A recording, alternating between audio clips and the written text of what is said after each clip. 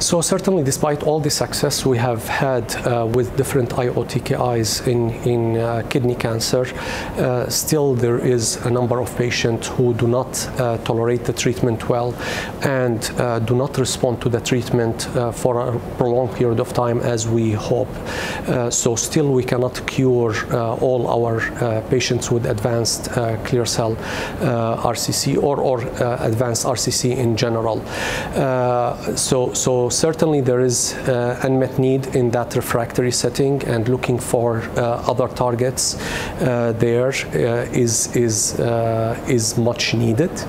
The other unmet need in kidney cancer, I would say, is the non-clear cell RCC, because so far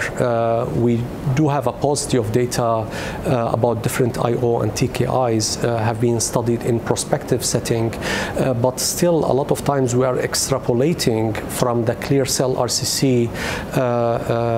data, and we are applying it to non-clear cell RCC data, and we know for a fact that these are two different animals, two different biologies. So really we need to better understand the